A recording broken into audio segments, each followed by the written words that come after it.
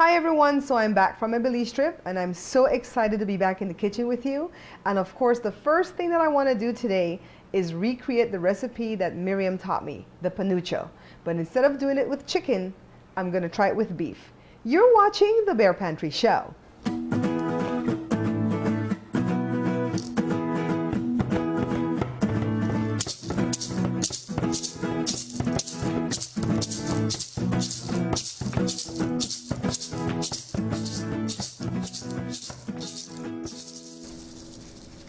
So let's take a look at the ingredients that we're going to need to make the masa. We have 3 pounds of masa right here, but we're going to split this. We're going to divide it, okay? We're going to use like a pound to go in the caul and 2 pounds to make the panucho itself. So to the masa, we're going to add our powdered ricotta, or of course you can exchange this for paprika or paprika. And I've got 3 tablespoons of flour, and for those of you who ask, well, why put flour with corn? This is the way Miriam taught me how to do it when we did the salbutes, and it's to bind everything because sometimes this comes a little bit too moist. We've got some salt, and it's only like a teaspoon. You don't need a whole lot. And then we've got a couple teaspoons of baking powder to put inside the masa or the dough, however you want to call it. And of course, we have this, which is the panades masher. And I don't know where you guys would get this in your local area, but I get it from my regular supermarket, which is called Food for Less here in California. And that's where I picked it up years ago. They have some that looks shinier, doesn't look as dark and cast iron as this. You get it at your local flea market or your swap meets and stuff. And get the one that's to squish corn, because they have a wooden one that they're selling that's to squish flour tortilla, and you don't want that one. You want the one to squish corn. Now, let me show you a little trick that I learned. Remember when I did the salbutes or the panades before, I just kind of cut a regular grocery bag from my local market and put it for the bottom. Then you kind of put the masa in there, put the top, and you squish it, right? Well, I'm always having to cut these bags. I learned something new when I went to Belize. Miriam taught me that if you get like a big old, I call it a Ziploc bag, but you guys know Ziploc is actually a brand. It's not the bag, so it's a reclosable. I think that's what it is, a reclosable bag, not necessarily Ziploc brand. And you just cut the 1 gallon one apart. You put a piece there. You put your masa, you put the top, and you squish, and you have this clean bag all the time to use and reuse as you see fit. You can also wipe this off and put it up. So I was glad that she taught me that little trick. When I told my mom, she says, oh, I knew that a long time ago. But of course, she never shared it with us, right? I'm going to get my mom. So anyways, let's split this apart. And the reason why we don't have to put any spice to this, because this is going to go for the color, right? So let me set that apart. I'm going to go on in here. We're going to add our baking powder, our flour, our salt, all powdered stuff if you notice. And we're going to sprinkle this according to how red we want this to come out. And this is just the bottom parts, the outer shell of our panucho, or if you're making salbutes, you would squish this for the salbutes, and you would also squish this in a panades masher to make panades. Okay, before we move over to the stove, let me show you that we're going to make it with ground beef, and I'm only using a little bit because I don't want a whole lot of the panucho today. And I have some washed cilantro. You know I do everything with cilantro. I love the taste of cilantro. And I've got some diced onions that I pre-prepared. And some of this half and half is going to go into this meat recipe, because the next half of this is going to go into the caul. So I just wanted to show you guys that. And then let's move over to the stove, because that's where the rest of the stuff is going to happen now. So first of all, let's deal with the caul. I have this pot. It's a 5-quart pot, and it's only like to the halfway mark with water. I'm going to turn my heat on, or my fire on. I'm going to put it on high, because you want this to start boiling. And then I'm going to take half of this dose of cilantro and about half of the onion. You're just going to eyeball it. It's not exactly half. We're going to drop it in there to make the caul. And we're going to let that cook for a little bit, not too long, 5-10 minutes, before we start adding other ingredients to it. So while we're doing that, let's move over to the left-hand side of the stove to see what we're doing with our ground beef. So all I've done here is put the ground beef in this pot, and I'm using the potato masher to just kind of separate it, because I want it to become loose meat. So this pot likes to get really, really hot. It's going to start frying up and getting brown in a little while, and I want it to be as loose as it could be, kind of like when we're making meat pies. So to this, I'm going to add some of that onion and the cilantro. Of course, you could add other things like peppers and other things that you like, okay? Anything to make your meat spicy. You know that I try to keep things pretty simple in here, and that's because I don't like too many things to overwhelm the taste of my palate. I want to actually taste the food. As I told you, I'm going to add onion and cilantro to this. This is where you want to add peppers and stuff if you're going to do peppers. This is going to be the inside of our patty to make our panucho. So this is all we want to do. Just basically cook this ground beef like loose meat. If you were doing it with chicken, you would cook the chicken from the day before like stewed chicken, especially the bony parts, the backs and stuff.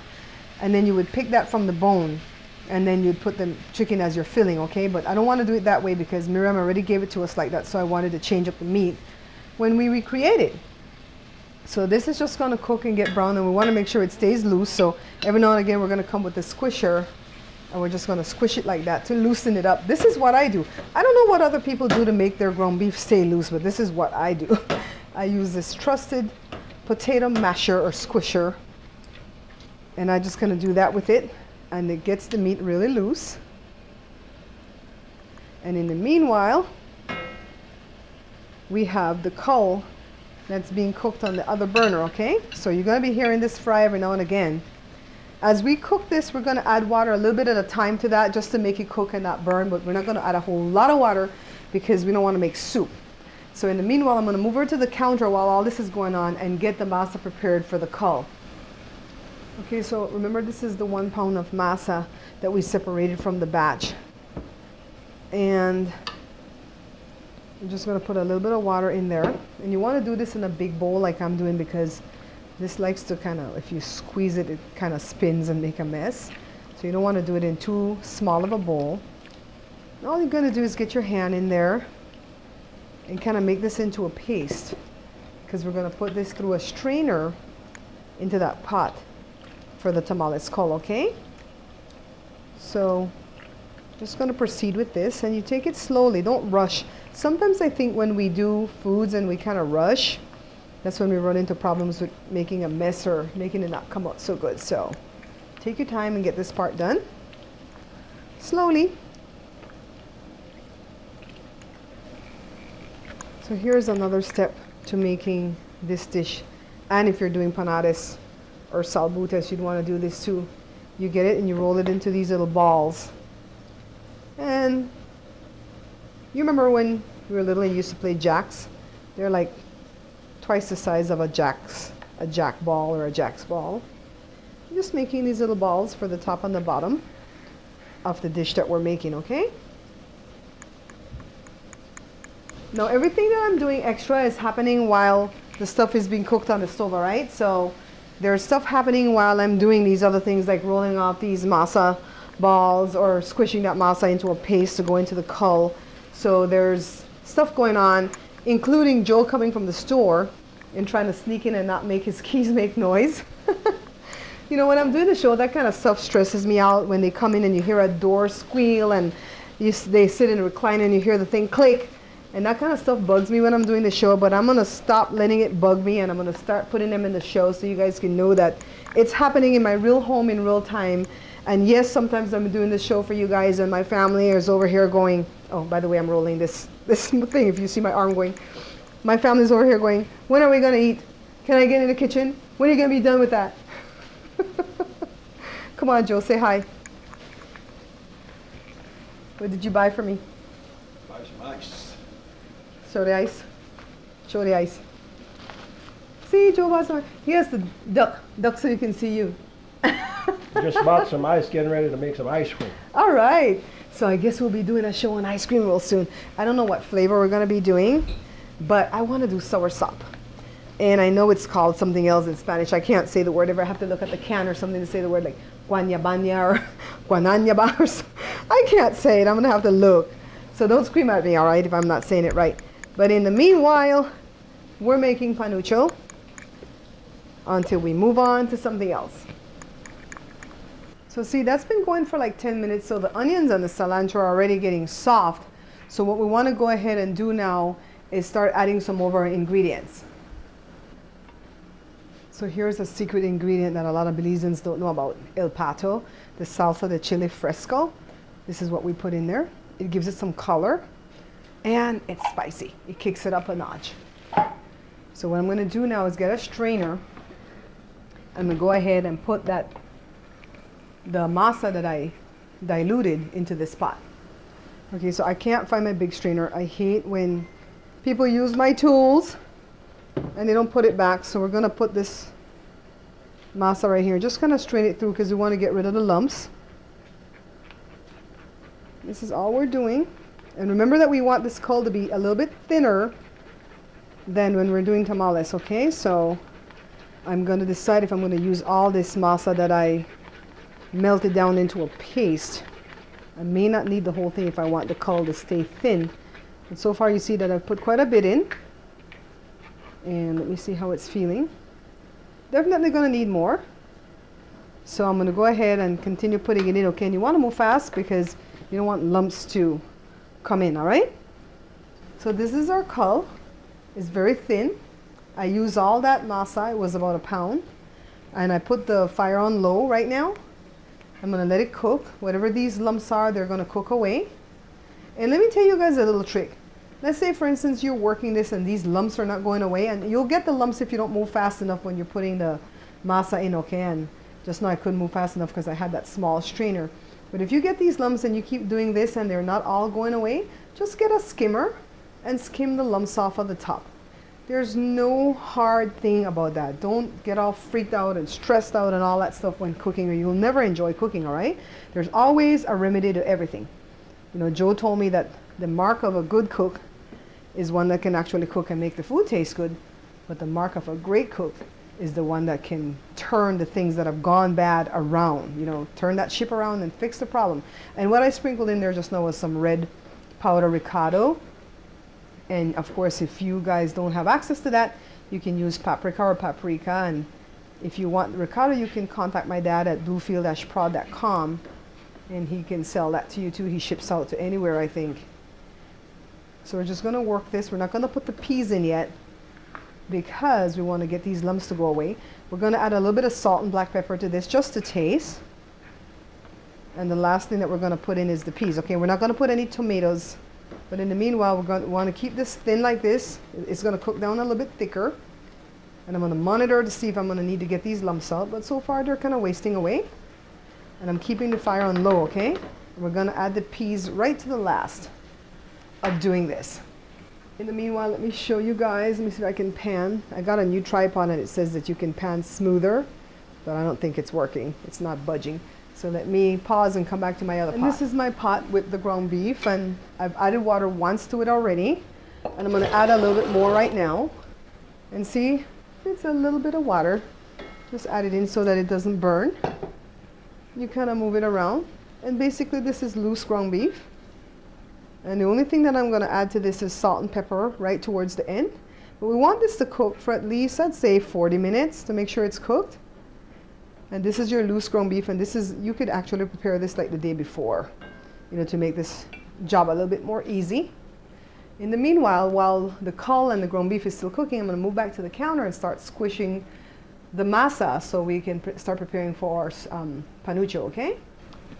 Now I have the camera off to the side here again.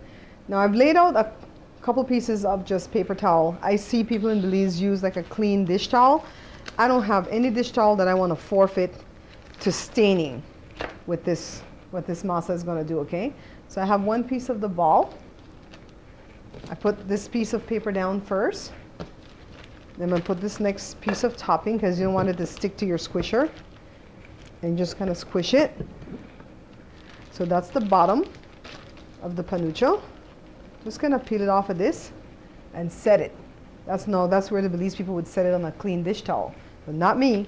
Because I want to save my dish towels. I don't want them to be stained because I use them for photo shoots and stuff, right? So we're going to squish another one. And these are all the bottoms that I'm making, all right? And some of these are big. Some of them are going to be smaller. I don't think Miriam made them this big. See, that's too big. See, it's breaking up on me. So all you want to do is just re-roll that. Is that a word? Re-roll? Well, I just made it a word. So that one was a little bit too flat. So just kind of re-roll it. Put it in there again. And when I squish this time, Just make sure I don't go so flat, okay? So that's another bottom, or it could be a top. Like if I were ready to fry these already, it would be a top. So that's another bottom. So I've stepped aside so you guys can see that the caul is still cooking, the ground beef is still cooking. I mean, this is all in real time active right here. And so I'm just gonna wait for a little bit for those to be done. Shut the caul off and just let it kind of simmer there for a minute. And then I'm gonna let the ground beef cool a little bit first before I start putting it inside the panucho, okay? And then we're gonna move on to the next step, which is the frying of the panucho. Okay, so I have a good shot of my two pots right here. And what we're doing is, let me show you the ground beef. Grab some kind of utensil, show you the ground beef, see? It's about 40 minutes. I've allowed it to cook with no kind of gravy left behind. We want it kind of dry, because this is gonna be the insides of our panucho. So this is pretty much done. I'm gonna shut the stove off. I've added a little bit of salt and pepper just to taste. Not a whole lot, because I don't use a lot of salt. And let me come over here to our caul, and that's on low. And I don't have any lumps at all in it because I used a skimmer to skim off any lumps that was being kind of aggressive from when I put the masa in, okay? So here we go. Just gonna stir it. It's kind of thick. If you can see, it's kind of thick, but not as thick as if we're doing tamales. What I'm gonna do now is open my peas, my can of peas. I don't want to put it in there too early. Let me throw the water off. You know, sometimes I think we don't tell people every step of the way because we assume that everybody knows everything to know about cooking. But I never take things for granted. I have a recipe coming up soon in which I show you how to make jello, because you might laugh and say, well, there's directions on the box, everybody knows how to make jello, but it's not true. Every time Jada makes jello, she always messes it up, and I know what she's doing wrong, so that's why I'm teaching it, so you guys cannot make the same mistake. And she's got it now though. So just add the peas. Let it kind of simmer. I'm going to shut the stove off. I already add some salt and pepper to taste to that too. And now we want these things to kind of sit here and cool down for a little bit before we start messing around with preparing the rest of the dish, all right? So I'll be back in a few minutes when it's time to add the meat and fry it, and then we're going to put our topping and we're going to eat our panucho. All right, so what I'm doing here is using the skimmer just to get rid of any excess liquid. I don't want to do a strainer. We don't need a strainer because we didn't have too much liquid here. Listen to that stupid man outside selling something, corn or something, from his cart. Anyways, that's the noise that you hear with that horn honking outside. Just kind of get the kind of liquid off. That's our meat. And remember, the caul is just going to be a topping, so we don't really need to bring that over to the counter, okay? Meanwhile, as my cousin Effie would say, meanwhile back at the ranch. She always says that cute stuff. I don't know why. I want to put a little bit of the meat. We always want to go with less first to see what we're doing, all right? Remember, this is the first time that I'm really assembling one of these panuchos, okay? I only watched Miriam do it when I was in Belize. So we're going to take this as our topping because they look about the same size. And I had this covered up with paper because this will tend to crack on you. And she just kind of squished it with her fingers to seal it so it doesn't open up when we fry it, okay? She didn't squish it with a fork or anything, just with her fingers. So basically I'm going to do the first two right here, and you're going to get as many as you prepared meat for or masa for, okay? So when you guys are asking how much it serves, I would imagine this amount that I did, 2 pounds, would only serve about 5 people at the most. Especially if you make them big like this one. So these are pretty much ready. I'm going to see if Joe will help me like to make off a couple more. These are pretty much ready to be fried. So what I'm going to do now is move to the stove and get my oil ready. And we're going to start frying these, all right? Okay, so I just have a little skillet there with some oil. And I'm going to put the first one in. Try to do it where you don't get burned, okay? And just let it fry. We're going to flip it to the other side in a few minutes, or not even more than a couple of minutes. We're going to flip it. This is the first one still frying. It took like 3 minutes because I wanted it to be really crunchy. I'm going to take it out right now and get another one going in the pot, okay? It's beautiful though, right? Beautiful goldeny color. So here's the finished product. Let me show you my cull. My pot of cull right here. Just have the peas kind of simmering in there. You guys can see how thick this got, right? So I'm just going to go ahead and pour it over the panucho.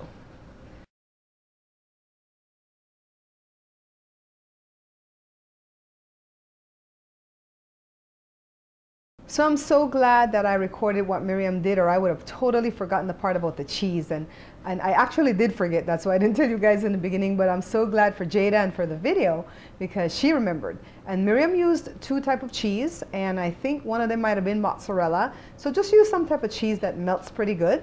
But for me, I use pepper jack and sharp cheddar because those are the 2 cheeses that I happen to like. So there you have the finished product of the panucho. See what it looks like after the cheese is melted on the top? It looks awesome, huh?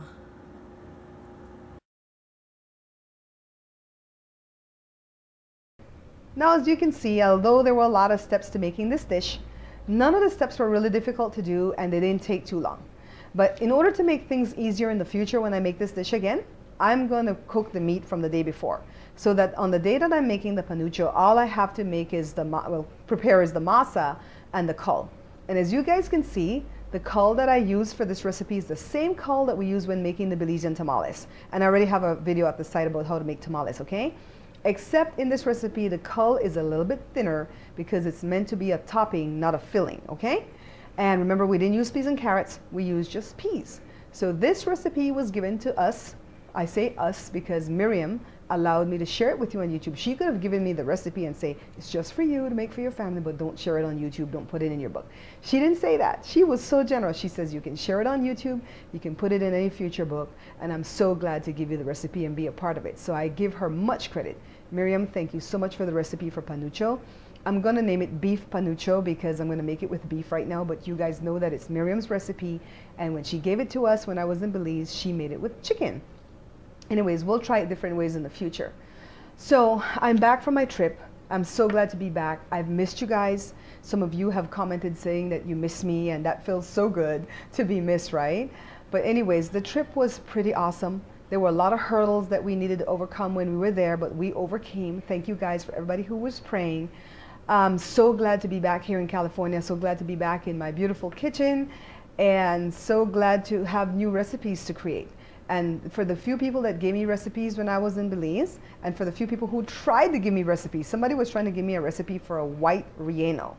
And, you know, I'll get it eventually because it was all different type of ingredients being thrown at me, but eventually I'll get that recipe. But I want you guys to know when I went to Belize, I really thought I'd get a lot more recipes. Like I asked people how to make wangla, how to make stretch guts, how to make kasham. You know, I was asking all these things and nobody knew. You know, and these people were young. They were like in their 40s and 50s and stuff. These people were not old, like 70s and 80s, and can't remember how to do it. So we're just going to have to figure it out as we go along, okay? But a lot of people didn't want to give me their recipe when I went, and I respect that because they said that if I put it on the internet, it might hamper them from making money at the recipe in the future. And I respect that. But for the people who are willing to give me the recipes, I thank you from the bottom of my heart. You guys are so cool. Anyways, I'm back. We're going to be recreating more things in the kitchen. I'm going to try to start uploading 2 videos a week again as soon as I can. The minute I got back from Belize, I was bombarded at the shop because you guys know we print plastic bottles for a living during the daytime, right? And I do this show on Saturdays and Sundays. But we were bombarded with a lot of work, so I couldn't get back in the kitchen right away. And I tried really hard to just get the footage from the trip itself edited and put it up there. For those of you who don't know, I have 2 videos at the site already with my Belize trip. It's called Bear Pantry Show in Belize and Bear Pantry Show in Belize Part 2. I split it in 2 because it was just too long. And I just showed everything that we did to have fun. And of course, Belize have a lot more awesome things that you can do, but these are the things that we chose to do. Anyways, thank you guys so much for your love and support. And until I see you guys again, take care.